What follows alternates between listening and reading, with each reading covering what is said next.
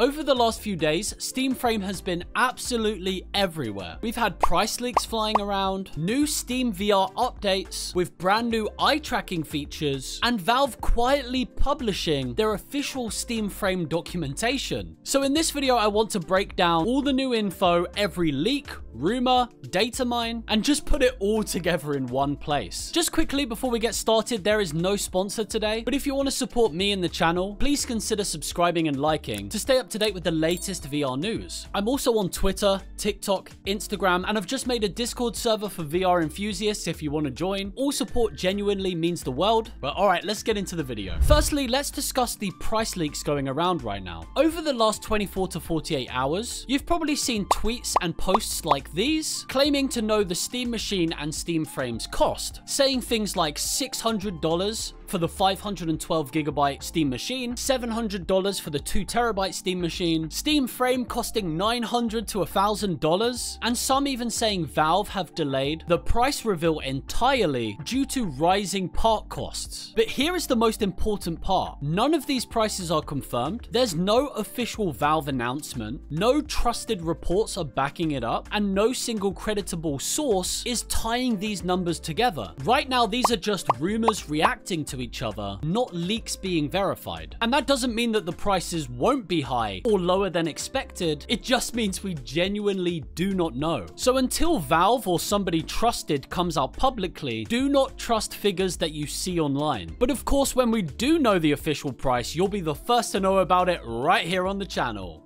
But while the price is a mystery, something else very real is happening behind the scenes. Now this is where things start to get genuinely interesting. Thanks to the data mining work, especially from Sadly It's Bradley, we've seen brand new eye tracking related features show up directly inside the latest SteamVR update. And this matters a lot because it's not just a hardware feature, this is a system level VR software being updated before the headset is even out. We're talking about based perspective correction, gaze-based reprojection, and Vovited sharpening options. To put that into simpler terms, Valve is using eye tracking to fix problems that VR has had for a long time. Perspective correction helps reduce distortion caused by lenses as you move your eyes. Gaze-based reprojection helps smooth out VR when performance drops by prioritizing what you're actually looking at. And here's the really important part. These features live inside SteamVR, not inside individual games. That means developers do not need to update their games for these features to work. Valve is improving VR at a platform level. So it's not just flashy marketing eye tracking. This is very practical and performance-focused eye tracking being built directly into the ecosystem itself.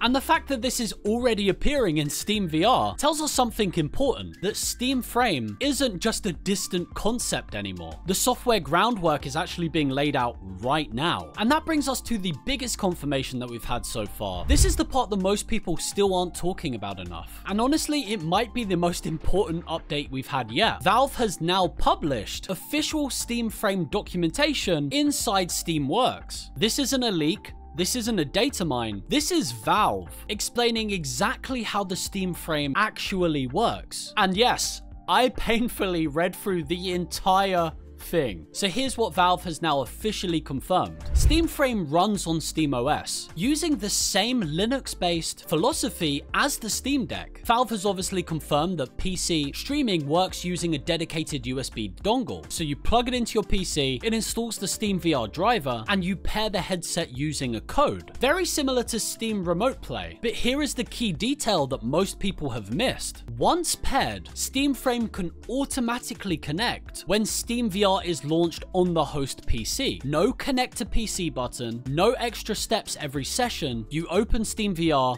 put on the headset, and you're in. This is a classic Valve design, reducing friction, making VR feel instant, not fiddly. Valve has also confirmed 3 direct ways that you can play on the SteamFrame. The first is to stream your games with a focus on low latency and high quality. 2, run games locally on the headset itself like a console. And 3 is to run ARM64 and Android APK apps directly on the device. This is huge because SteamFrame isn't just locking you into one use case. It's not PC VR only, it's not standalone only, it's both. Valve is also clear about something else, and more on a negative side. If you try to run x86 PC games locally on the headset, performance will not be ideal. Those games are much better streamed from a PC. Where the Steam frame really shines is locally with the native ARM chip. But here's the interesting part. A lot of VR games already have Quest versions, which means Steam frame ports are far more realistic than people might expect. You then add eye-tracked Voveated rendering on top of that, and standalone performance on this headset could be crazy, being very competitive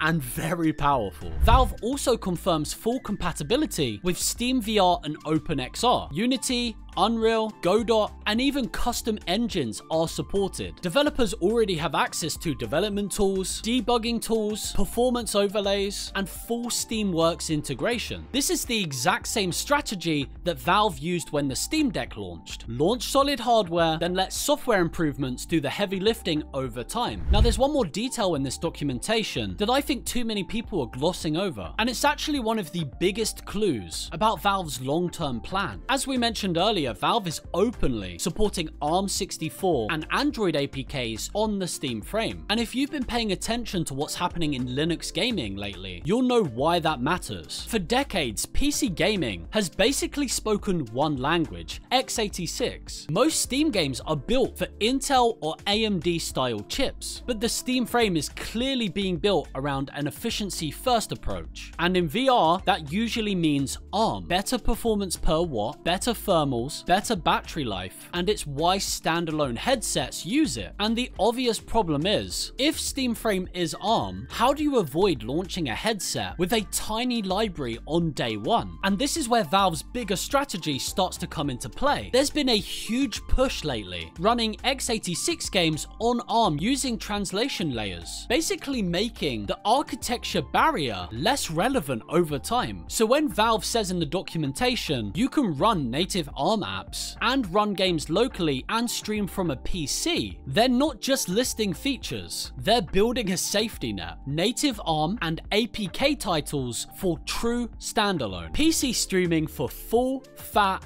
VR games like Half-Life Alyx, and compatibility improvements over time so more Steam libraries become playable across different chips. This is exactly the same approach they took with the Steam Deck. Launch with a strong baseline, then iterate aggressively through software until it becomes unstoppable. And now all of this brings us back to the price confusion. The Steam frame doesn't just fit into one category. It's not just a console, or just a PC VR, or just a standalone. It does all three. If Valve prices it like a console, it's disruptive. If they price it like a high-end PC, it's arguably justified, just overly expensive. That's why speculation is everywhere right now. Not because anybody knows the price, but because the Steam frame doesn't have a clear comparison point. And once Valve finally makes it official, you'll be the first to know right here on the channel. So please consider subscribing and liking if you enjoyed this video. Thank you so much for watching. Have a wonderful day and peace.